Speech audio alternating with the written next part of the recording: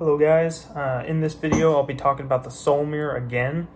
This is going to be part 2 of that video. I already made a video, soul mirror white and black, and in that video I discussed finding out attributes about your good character and your bad character, and then categorizing those different traits and attributes of yourself into the elements.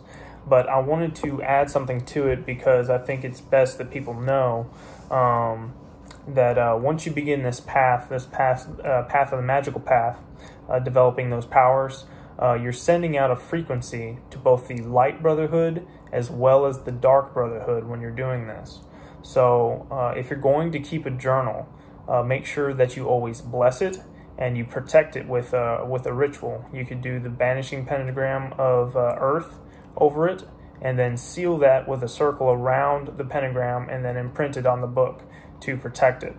But I would also suggest that you get one with a lock on it, as well as maybe a binding to keep it closed. That way, if someone's going to astrally travel into your room, they can't open it very easily unless they're very adept as far as traveling in the astral realms. But that's pretty much it that I wanted to talk about in this video. It's a very quick one, but if you, like I say in all my videos, if you found this informative or of value to you, go ahead and leave me a like. Also, if you have any questions, if you want to leave some feedback, or if you have any topics you want me to address in a later video, also leave that in the comments down below as well, and subscribe to the channel because I'll be posting a lot of videos on here.